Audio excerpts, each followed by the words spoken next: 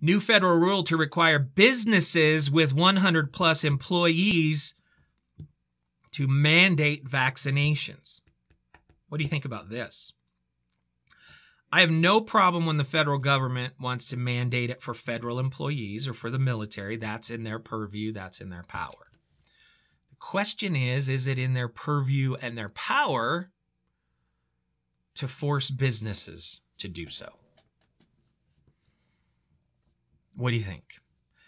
This says President Joe Biden announced on Thursday that the federal government employees and contractors will now be required to be fully vaccinated against COVID-19, and the Occupational Safety and Health Administration, otherwise known as OSHA, will create a rule for private businesses with 100 or more employees to require their employees to be vaccinated or undergo weekly testing.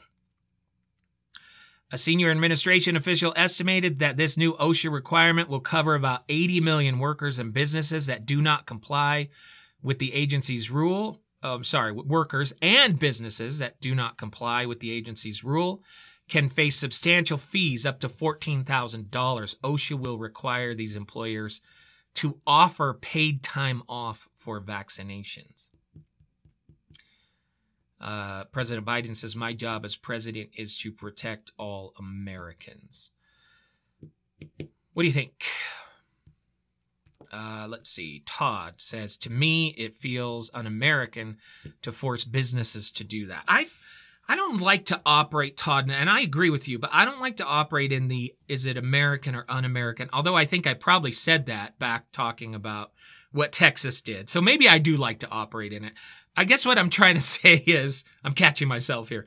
What I'm trying to say is, my question is, not is it un-American, because a Democrat has a different opinion of what American is. So my question is it proper use and legal use for the federal government? Remember, one of the things we talk about here on this program is just because it's a good program or it would have an impact doesn't mean the federal government should do it. And doesn't mean they have the legal authority to do that. And we look past that all the time. Todd says, it's a gut check thing for me. Would the founding fathers want it? Sarah says, no. The libertarian in me says, no. The businesses can make their own voice. Couple of things here that I really hate.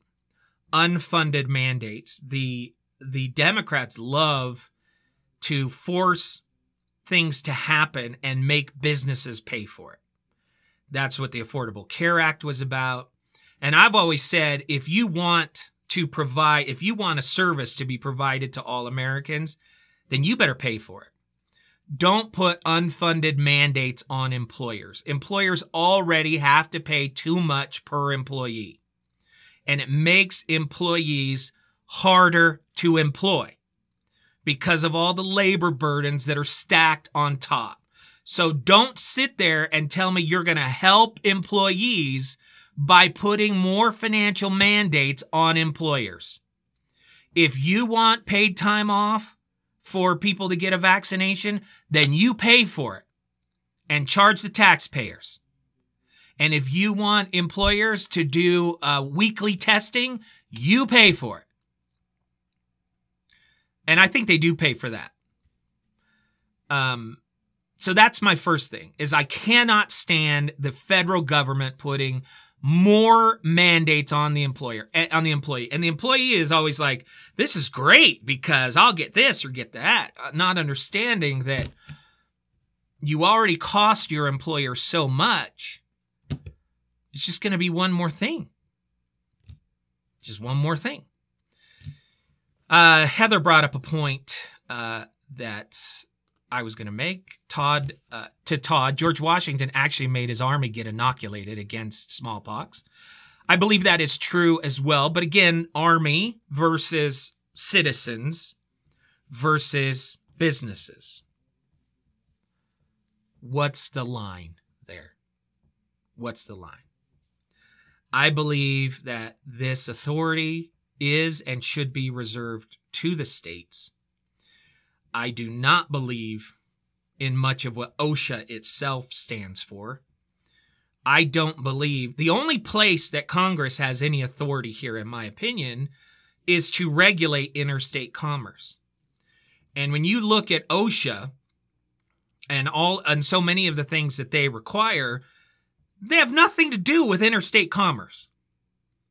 And that's really where Congress gets its authority. Article 1, Section 8 of the Constitution, interstate commerce. And that's where most legislation is justified, under interstate commerce. People think it's for the general welfare because it says for the general welfare.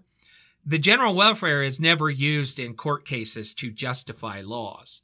What's used in court cases is interstate commerce. Because ideally, in a perfect world, every time Congress passes something, they should be able to go to Article 1 and say, here's where we get the authority to do that. And if they can't go there to get that authority to do that, then you have to go to the 10th Amendment, which says anything not mentioned in the Constitution is reserved for the states. Boom, comes back to Utah, where it belongs. And what do I keep telling you about why it belongs in Utah? It belongs in Utah because that's where you can have a say.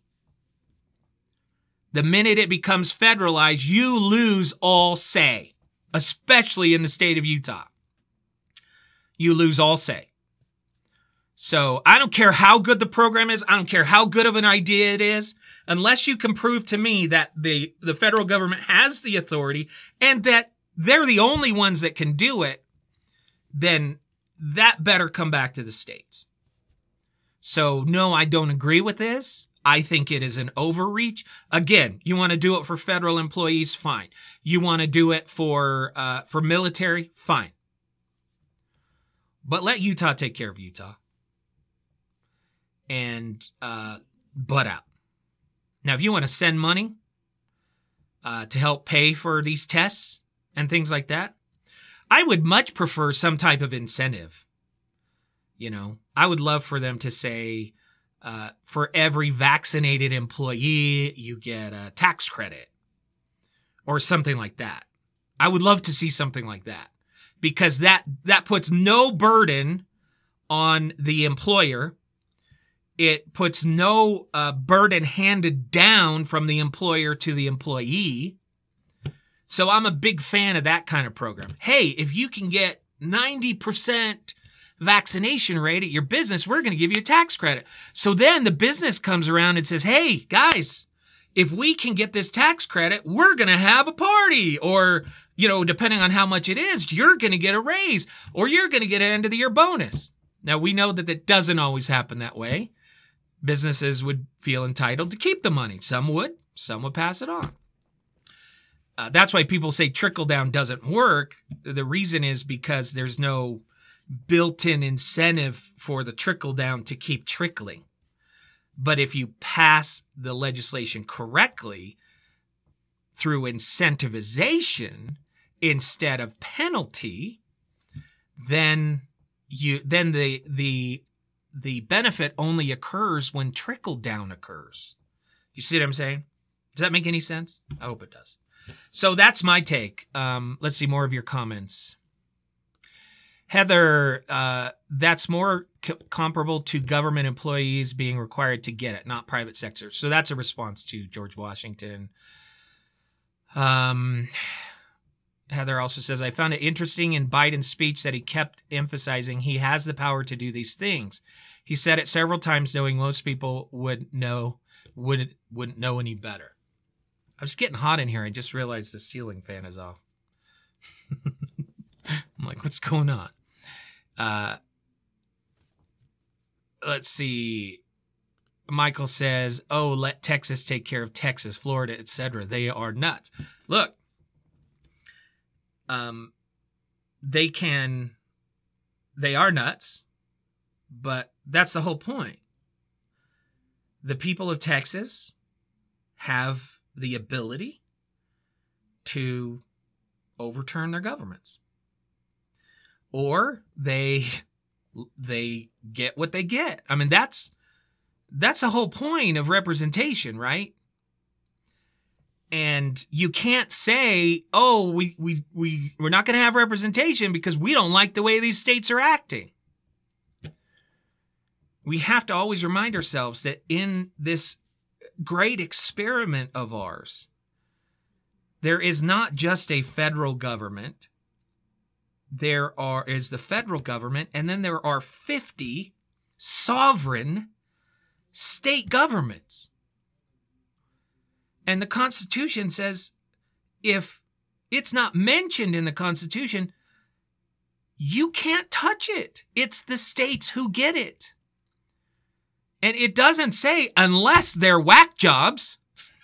You know, the Constitution doesn't say unless they're crazy. It doesn't say that.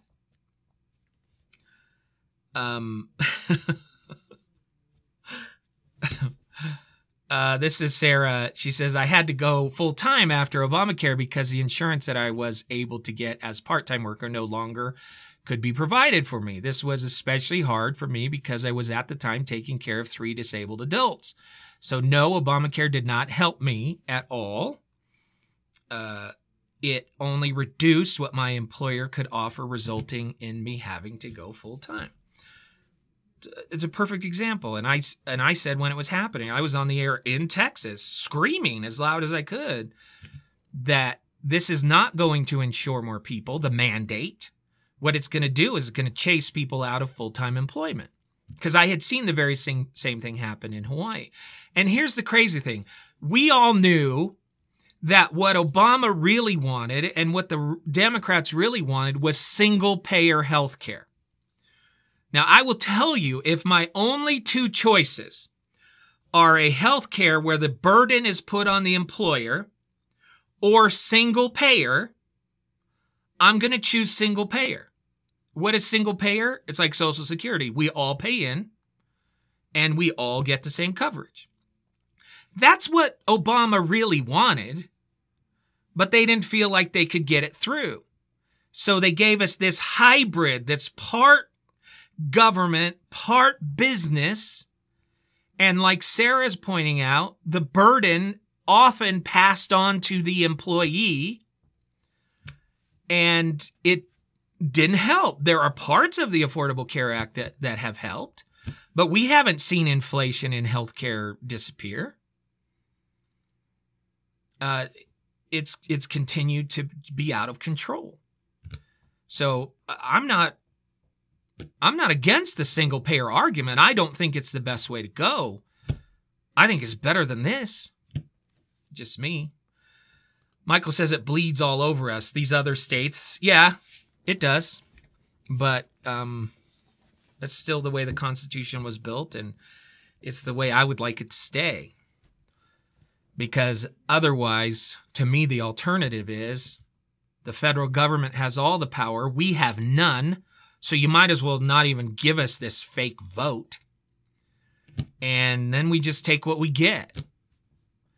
And we do that out of fear of what the other states might do. I think that that's a recipe for the end of representation and the end of everything that is good and great about our government. What will happen in Texas and other places is there is an ebb and flow. And the pendulum will bounce back. And I think the pendulum against this brand of conservatism is going to swing back. And Biden was the first part of that swing so aggressively that no matter what the Republicans do, they will lose power across the board. It's just me. I think that pendulum is starting to swing back. Sarah says, just saying in that trying to help, they hurt me and my family. I know. I had, in my family, when the Affordable Care Act was put in place, I had 3 employees in my family who were employed, who were full-time employees. The minute the Affordable Care Act went into place, they all were reduced down to part-time employees. They still didn't get insurance, and now their hours were cut. Now, that should have been the most obvious result that you could ever imagine. So, unintended consequences.